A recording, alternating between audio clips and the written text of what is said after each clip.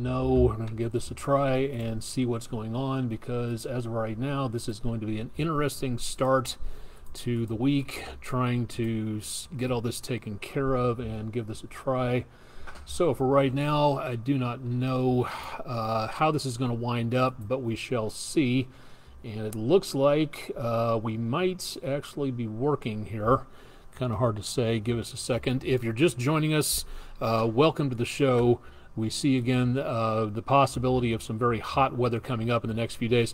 Explanation here real quick. I'm trying to get this loaded up into around what's happening at this time. What we have is, there we go. Okay, cool. We are up and going at this time. All right. Want to make certain everybody is on board with this for right now. If you're just joining us, thanks a lot for stopping by for a little bit. I'm Chief Meteorologist Austin Onick from Chattanooga, Tennessee, from the downtown area on Weather Overtime. This is our online video weather blog. We're trying something which might break our streaming here at the station. I'm not entirely too sure, but we'll see if that is actually the case here. This is our what we call video weather blog, to where we do our best to update this area, North Georgia, Southeast Tennessee, Northeastern Alabama, in regards to what's going on with the weather. So if you are in and around that area, welcome to the show. If you're nowhere around the area, welcome to the show. We are also, for tonight, giving this a try to see if this is going to work. We are netcasting. We're doing a simulcast of sorts here on Twitch TV. I've not done this before. I'm hoping that it works, but again, if you are on Twitch TV and are searching around and are finding this channel, first of all, welcome to the program. We do our best just to, again, bring you weather information. We just talk about weather.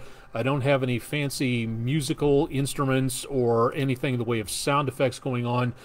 For those of you who are looking for a more exciting netcast, you may want to go to someplace else, because you're sure not going to find that here. Not selling myself short, just trying to make certain that we are clear about what's going on here. I am doing this to bring out information to the community, mostly around this area, but again, if you have questions about what's going on with weather, we'll do our best to update you on what is going on and what we look for on there. So for right now, if you're just joining us on either Facebook, which is where we usually netcast on, or if you are just joining us on Twitch TV, welcome to the show. Thanks again for dropping by. And again, if you have any questions, website available, wdef.com/weather. And I'm on a decent amount of social media channels out there, including whatever Twitter is calling itself this week. Not trying to be facetious, but again, it's a very unique situation there. Again, we'll take a look at what's going on with the weather in and around this area, and we'll take a look and see more about what is going on in areas a little farther away from us. We'll take a look at the tropics, and we'll also take a look at what's happening with this heat dome that's sitting over the area. We're waiting to see if the National Weather Service in either Nashville, around the area of Morristown, Tennessee, Atlanta, or Huntsville. We are covered over by 4 different National Weather Service areas in this location. And it's a good possibility that one of those is going to issue a heat advisory in the semi-near future. We'll see what happens again with that. But we'll try to take a look at a whole bunch of stuff coming up here in just a little while. Again, if those of you tuning in, welcome for my usual viewers on Facebook. And if you're just brand new tuning in on this, this is the first time I've done this on Twitch TV. Don't play video game. Well, I'm more of a Pitfall, Space Invaders, Pac-Man type person. 8-bit for life on stuff like that, but don't play video games here, and usually just talk about the weather for as long as we can stay on topic for everything. So let's go ahead and take a look around to see what's going on around the area of News 12. From Island Cove, things are relatively clear at this time. We're not seeing, again, a lot of major problems with anything involving visibility out across much of the area, and so far looking pretty good overall for much of the location here. We'll take a look at radar in just a little bit. Downtown Chattanooga lit up quite nicely for the current ongoing game between the hometown Lookouts and the visiting Montgomery Biscuits. So hopefully a good night was had by all at the ballpark there. A little hazy downtown, but otherwise not bad.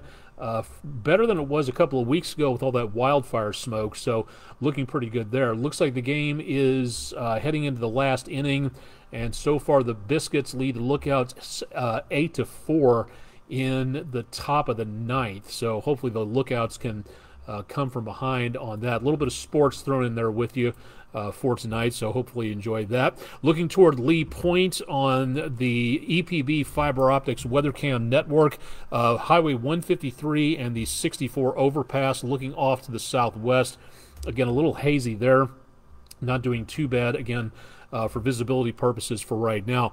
Looking around the area of the News 12 studios, the north flank of Lookout Mountain, so we can see a little bit more about what's going on there.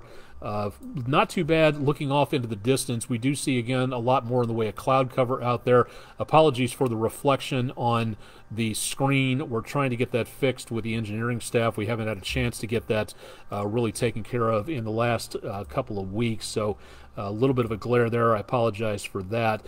For the area around 7524 South Central Chattanooga into the area close to, again, the airport, 75 north and south, and then 24 west and 75 north here, looking off to the north, and you can almost see the lights up on top of Signal Mountain off in the distance.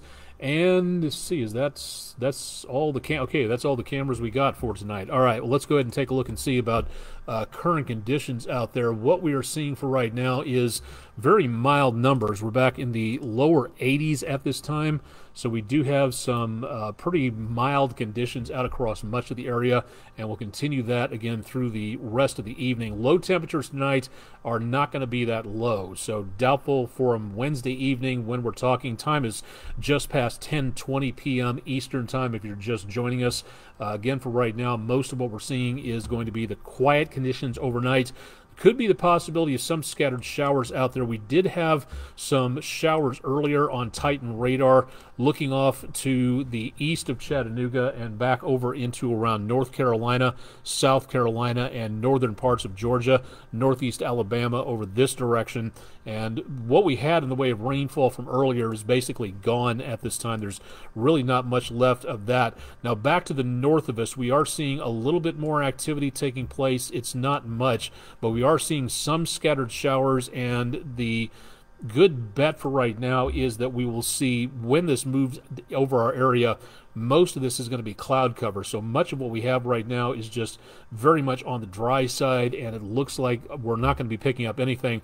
If you're heading north to I-40, Nashville, Crossville, Cookeville, Knoxville, you may wind up with a sprinkle or two on the windshield, but beyond that, there's really not that much happening.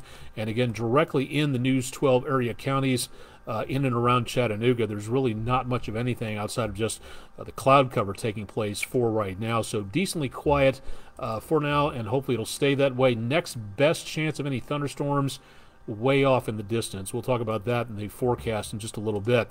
Temperatures today well above normal. The almanac page for Chattanooga back about 3 degrees above normal there, a degree or so above the normal low temperature for the day. Nothing in the rain gauge. We're behind by almost 7/10 of an inch for the month and almost 2 inches behind for the year. So we could use some more rainfall to help build that back up again. Next best chance of rainfall really isn't all that great coming in anytime soon, so doubtful we're going to be seeing too much of anything in the way of a huge amount of rainfall for the time being. Now into later on, that again could be a bit of an issue out there for the next couple of days. It's all going to be heat and humidity out there for the next couple of days there. Jeff Peterson, welcome to the show. Information is better than entertainment. Well, can't argue with that, especially these days as of right now. So giving you the details on this, hopefully better than any tap dancing or video game playing I could do. I suppose I could get some Pac-Man in here somehow and put it up on the screen behind me, but I really don't find that fascinating watching me play video games, which is, according to my son, last time I tried to help him out with Borderlands 2, he said I was better suited to something more my speed, like whack a fruit. So probably won't be doing that anytime soon. Looking again at some warmer conditions over the next couple of days, we are not seeing anything in the way of record heat. Temperatures, again, we have to go about another 10 degrees up to hit the record high last set almost 20, 30 years ago. So we're just not getting into those mega hot temperatures. Hot, yes, not seeing anything in the way of major league amounts of heat coming on through for the next couple of days. So again, hopefully we see some quiet conditions out there. Going out on the golf course or just about any place else in the next couple of days, you do need to be careful for the potential of seeing, again, more in the way of heat and humidity than anything else. So you can lose the cardigan, and no chance of thunderstorms out there. But if you want to go out for a round of golf or anything else involving the outdoors, earlier or later would be your best bet. Again, that's why two-a-days are held during the cooler parts of the day during the hot summer months. And the winds, again, not doing anything to cool anybody off. Air temperatures could be up around the mid-90s into tomorrow, maybe some upper 90s as well. And then we get into the heat, and you combine the air temperature with the humidity, and you get the heat index. And that is where we start seeing the problems. It hasn't been issued yet, but with numbers approaching this level, I'll bet that some of the National Weather Service offices are going to be probably issuing a heat advisory at some point in time out there. So whatever you're doing, catching a fish, chasing the ball around the golf course, whatever you've got going on, we're looking at some very steamy numbers out there. So an average day for fishing according to the website that we use, but otherwise not seeing, again, a huge amount of problems for being outdoors. But please exercise caution with the heat and humidity going on across the area. All right, let's get into the maps and show you that we've got high pressure in control of the southeastern United States, doing a very good job of impeding the progress of just about anything else up to our north. Now down to our south, we do have a bit of a disturbance taking place here.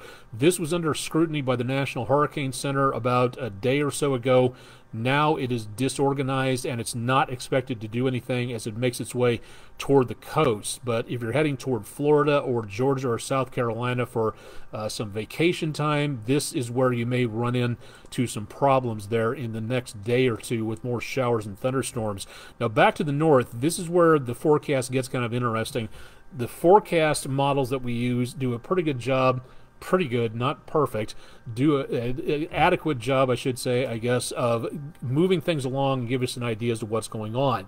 In this case, with this area of high pressure sitting around the southeast United States, it's not moving that much, and I really don't see anything indicating that this is going to move too far. Now, a couple of the computer models are taking the fronts back to the north of us. This parking lot of fronts across much of the United States should be moving in the next day or two, so a good push of energy coming down from Canada should give us the potential of maybe some activity in the way of this front making its way down our direction and triggering off some showers and thunderstorms. Again, there's no guarantee of that. And from what I'm seeing for right now, I really just don't see anything that says that this front is going to have enough oomph, an actual meteorological term, by the way, dropping its way all the way down from the Canadian border, all the way down to us. Possible, yes, I hope I'm wrong, but for right now, it just does not seem in that distance toward about Sunday that we're going to get all that much out of anything that comes all the way down this direction. Now, possible, yes. Likely, I really don't see it for now. So we will be watching that, and we will keep the thunderstorms in the forecast as we go into the 7-day coming up here. We'll give you that in just a little bit. But for right now, again, not huge amounts of great news coming on through. Let's run the numbers for you. Again, into overnight, what we're looking for is going to be temperatures back into the mid-70s. Now, when you hit numbers that low, that only go into the mid-70s, that's as far down as you go. That means when the sun comes up, you start from there and you just go upwards through the rest of the day. So we are seeing a very warm minimum number tomorrow, which means that by tomorrow afternoon, I think we will easily be back. It looks like some of the models are saying we could easily be topping the high 90s, coming close to the century mark in portions of Middle Tennessee, so that again is going to be a very hot time around the area. Going toward Friday morning, again, low temperatures, not that low, only back into around the mid-70s. Going further than that, temperatures around 100 in Nashville. The computer model is really starting to throw in the potential of some more thunderstorms toward about Friday afternoon, but we just honestly don't see a great deal of anything really going on. So for right now, it looks like a lot of what is happening is going to be more potential of showers and thunderstorms out there, probably down to our east and south where the moisture is a lot more heavily interred there. But from what we can see, again, some scattered stuff. Notice how there's not a lot north of the area, and doubtful we're going to be seeing too much here, but maybe some of that will wander our direction and do a good job of kind of dropping the temperatures by blocking some of the sunshine, if nothing else. Now through Saturday, let's see if I can stretch this model out a little further. Looks like about early afternoon as far as we can go, and more chances of showers and thunderstorms possible across much of the area as we go into the weekend. For those of you who are just joining us, thanks for stopping by. Time is almost 10:30 Eastern, and we are welcoming everybody tonight on usual and our Facebook page, but we're also on camera number 2 over here. We are welcoming everybody on Twitch. Trying this for the first time. I can't remember who it said it several months or years ago where I saw it, that your first podcast, your first webcast, your first book, your first painting is going to be terrible. Go ahead and do it anyway. So that's what we're doing, is kind of launching ourselves into this so that we can branch out News 12 a little bit more and appear on Twitch TV as well as being on Facebook. Probably taking the bandwidth of the station down by several kilobars there, so apologies to the chief engineering staff. So draining a lot of internet energy at this time. Let's go ahead and show you the 7-day forecast and give you an idea as to what we're looking for in the semi-near future. Again, we've got the potential for more showers and thunderstorms toward the weekend. That is where we saw, again, the potential for some thunderstorms. Not a lot, but some, and that again is what we're talking about here for both around the area of Sunday and again into Monday. So that's about as good as it gets when it comes to anything involving precipitation and cloud cover that will helpfully again block out some of the sunshine. But other than that, temperatures remain very steamy through the weekend. With that front, if it gets this far south, again, confidence is not high. We may knock the numbers down a little bit, but it is still going to be very steamy out there for the next several days. And again, most of the area around Chattanooga and parts of the Tennessee River Valley are not going to be anywhere close to cool anytime soon. Let's see if I managed to delete it, and it looks like I did not. So the 6 to 10 day climate outlook is showing that potential for, again, that heat dome kind of shifting over the mouth of the Mississippi down toward the Delta area, and that is where the worst of the worst temperatures are going to be within the course of the next 6 to 10 days. There really doesn't seem to be much of a change taking place anytime soon, so it looks like most of this will be sticking around for a while. The southeastern quarter of the United States will continue to be very much on the steamy side, and I just, again, really don't see much changing here. So for the rest of July, going out into August by next week, that is where we see, again, the potential for very hot conditions and really not that much changing out there as we go into the next couple of days out across much of the area. So we'll see how that goes. Again, hopefully we get a big pattern change coming through. It'd be nice to be below normal at this time of the year. That really just doesn't happen all that much. All right, that's what it looks like for here in the Tennessee River Valley. Again, we cover, for our viewers on Twitch, we cover North Georgia back into southeastern Tennessee, northeastern Alabama, and a small part of western North Carolina. This is the Tennessee River Valley, as we call it, in and around this area of Chattanooga, and we are recording on Wednesday, July 26th, heading into Thursday. So again, a good opportunity to see what's going on in this area. Welcome to all of our Twitch viewers for tonight. Glad to have you along. For the next few days, we did have a lot more going on in the tropics. And about 24 hours ago, we had a new area of 3 different systems taking place. We now have just one, and this one fresh off the coast of Africa. This is new information, and it looks like we have not updated the details at this point, because we have the updated, instead of yellow, it's gone to orange here, and that means there is now a 40% development chance of this system coming on through the Atlantic. And this is a little worrisome for this thing to be getting a little bit more organized this quickly. It still does not have a designation. It does not have an invest number or anything like that. But again, this is something to watch. If you plan any travel to the Gulf, the Caribbean, Florida, the East Coast anytime soon, better watch this, because this is going to be our next potential of being the E-storm. My co-anchor, Emily Casulo, if you're out there, it might be your opportunity for your storm to be coming along pretty soon. That system is over very warm waters of the Atlantic and will be, again, making its way back to the west over very warm waters north of South America. And if you haven't heard the headlines lately, some extremely disturbing news going on about the waters in the areas of the western Atlantic, the Caribbean, the Gulf, and down toward the Bay of Campeche and the Straits of Cuba. The waters around Key West managed to make their way over 100 degrees, not the air temperatures, the water temperatures, and that is unheard of at this time of the year. It needs to be confirmed, but if it is true, that could be the warmest water on record in the Atlantic ever recorded, and that is very worrisome, both for the idea of climate change as the ocean continues to absorb in as much heat as it possibly can, but it also is worrisome because that storm system, if it curves over this area and taps into this is rocket fuel for those types of storms that form over the Atlantic and parts of the Caribbean. Nothing in that area close to forming right now. That system that we just showed you out in the eastern Atlantic, that could be heading our direction, and if it intersects with this, that's why you need to be paying attention to this, because if you're heading to anywhere from the Keys to Brownsville to New Orleans to the East Coast, you need to watch what's going on in the tropics. It's just that simple. It's not trying to scare you. We don't do hype. I've never done hype. TV stations before have tried to accuse me of that. There is nothing involving hype involving what you're seeing here. This is paying attention for good safety's sake. This is something to make certain that you stay safe, because you don't want to be going on vacation in some place where a storm is heading towards and getting worse to just make you turn back around and head back out of the area. That's just safety and common sense. That's not hype, and I dare anybody else to challenge me on that being hype.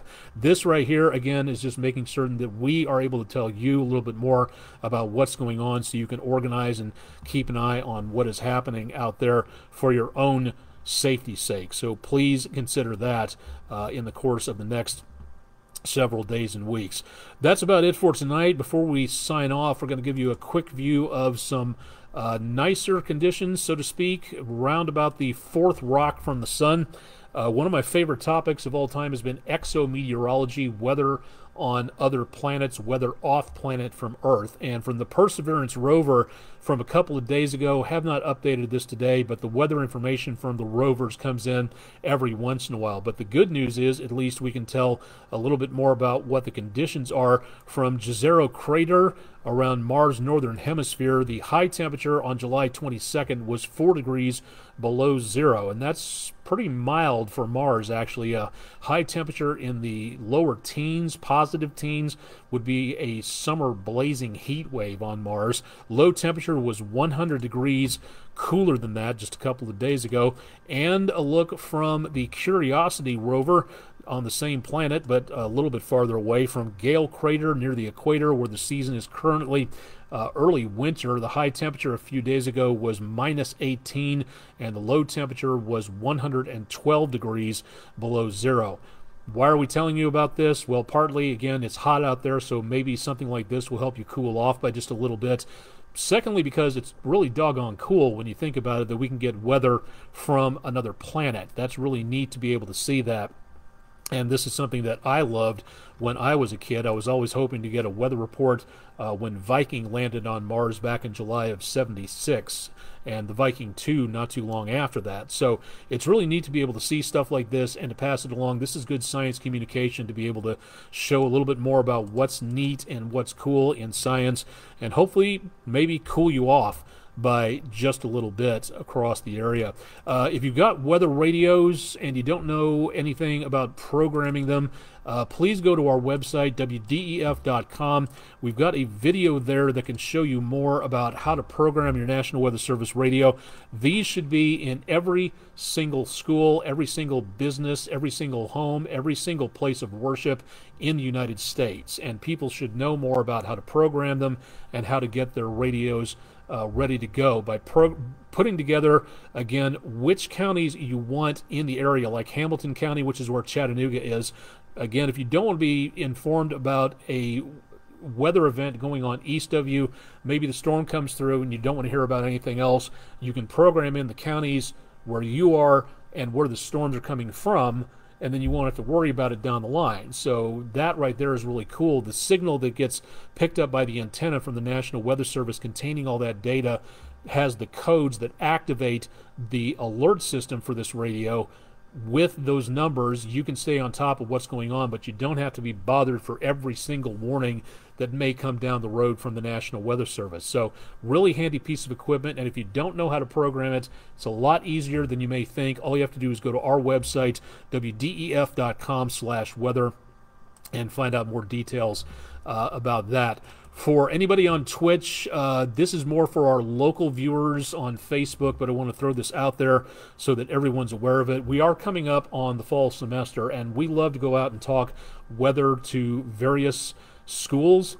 And we would love to be able to come to your school if you're a teacher, an administrator, and we do handle a variety of class levels and topics as well. So if you'd like to have us visit your classroom, go to the Food City Weather in the Classroom website section of wdef.com/weather. Fill out the details, give us an idea as to what exactly you would like us to talk about, basic weather, science, getting prepared for weather and not scared about weather, learning more about amateur radio. I'm an amateur radio operator, so I'd love to be able to talk about emergency communications. We can talk about climate change. We can talk about all kinds of stuff like that. So if you'd like to know more about that, again, please fill out the details. And if you're a teacher and you want us to come visit you, that's great. Fill out the information ASAP, because if you don't, we may not be able to come visit your classroom until the spring semester.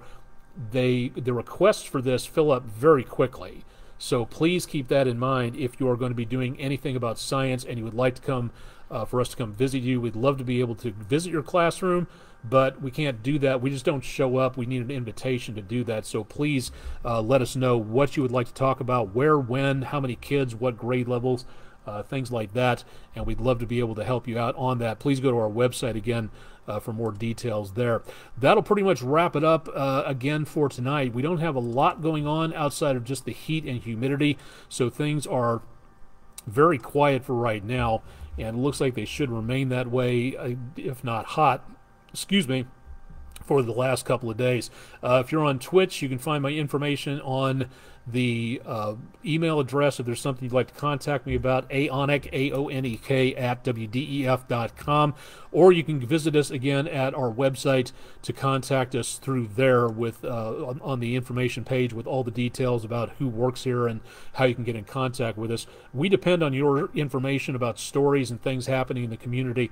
If we don't get that, we can't tell everybody else about it, so please let us know what you're seeing out there. 90% of the stuff that we show on air comes from you. So if you can give us more information about what's happening in this area of the country, we'd love to know about it and try to help out, cover it if possible, but our psychic powers are rather below par, so you'd really have to let us know. Email, snail mail, give us a phone call, anything like that, and let us know more about what you are seeing out there. That would really come in handy for us. That'll wrap it up for tonight. It is Thursday, July 26th. We are live and direct on Facebook and Twitch, trying this new Twitch thing out and trying to see if we have a place for this on there. For the Twitch users who are tuning in, apologies that this wasn't your usual video game competition excitement level going on, but this is what we do, talking about weather and introducing people to what's happening with the forecast, and trying to do that on as many channels as possible and on as many social media channels as well. If you're up for a game of chess, find me on lichess.org or chess.com. The handle is my amateur radio license number, KG4GKE. I'm Chief Meteorologist Austin Onek. This has been the Wednesday, keep saying Thursday, I want this week to be over with sooner. This is the Wednesday edition, July 26th, of Weather Overtime from downtown Chattanooga at WDEF News 12. Thanks for joining us for tonight, and we'll have more details on the forecast coming up tonight on News 12 at 11. And Chip Chapman has your forecast bright and early on Thursday morning, got that right, at about 5 a.m. Eastern, so stay tuned for more there. Thanks for joining us, and stay tuned for more with News 12 on air and online.